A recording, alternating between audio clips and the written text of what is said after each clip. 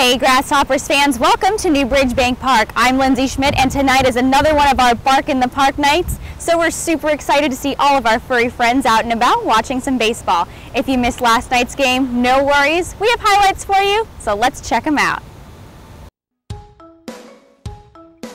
Kentrell DeWitt kicked things off for the Hoppers last night, scoring the first run of the game with his third home run of the year in the third inning.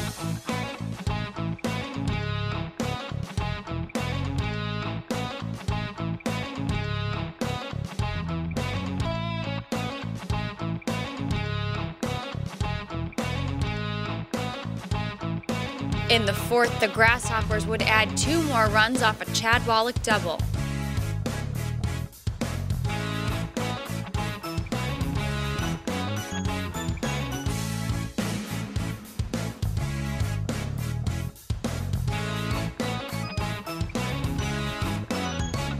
The Hoppers would score their final run of the game in the 7th inning, shutting out the BlueClaws 4-0.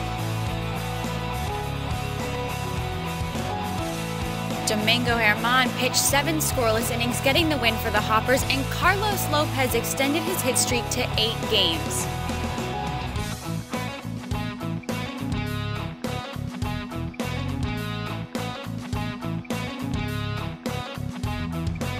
Well, that's all the time we have for today. You can check out the latest in stats and scores by logging on to our website.